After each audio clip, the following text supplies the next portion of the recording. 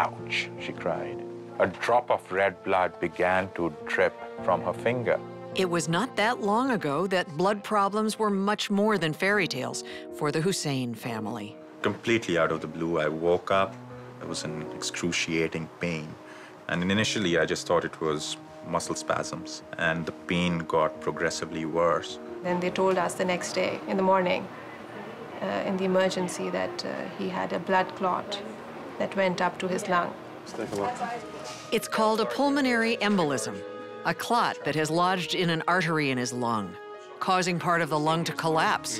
Here, basically, it's just compressive atelectasis. This is like a collapsed lung. Every year, more than 200,000 Americans suffer pulmonary embolisms. Over a third will die, and most have no prior medical history. The overall incidence of venous thromboembolism, DVTs, and pulmonary emboli is higher than the incidence of breast cancer and AIDS combined. It was just a big, huge shock for me because obviously, I mean, he's young and he's pretty healthy and he's not overweight.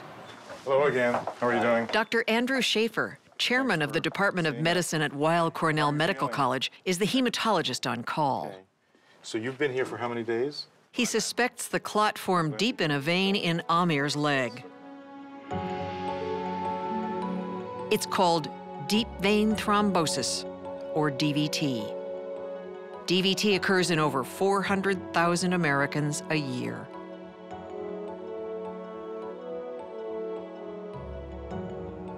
Complications occur when a clot breaks off and travels through the circulation system. When it reaches a blood vessel it cannot flow through, a blockage occurs.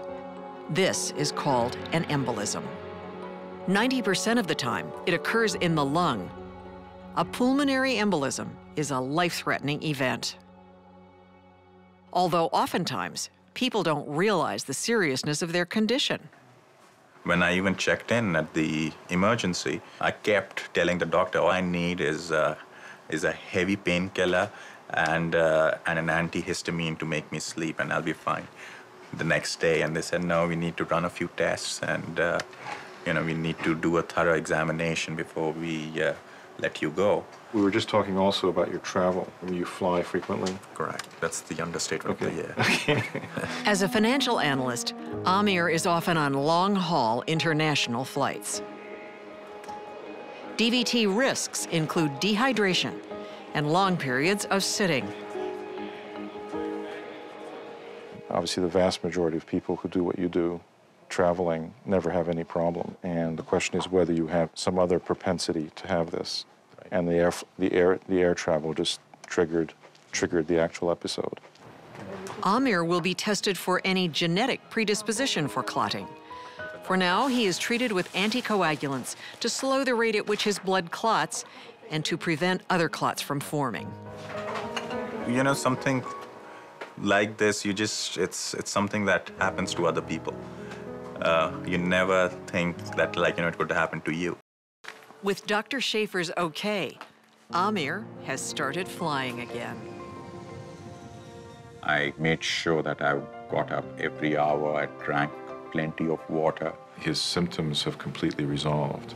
He's back to essentially his baseline fit self. All the tests to look for an inherited cause in him have been negative. There is a high likelihood that there are, as yet to be discovered, genetic abnormalities that obviously we can't test for yet. Good. Looks good. All right? Thank you very much, doctor. Appreciate it.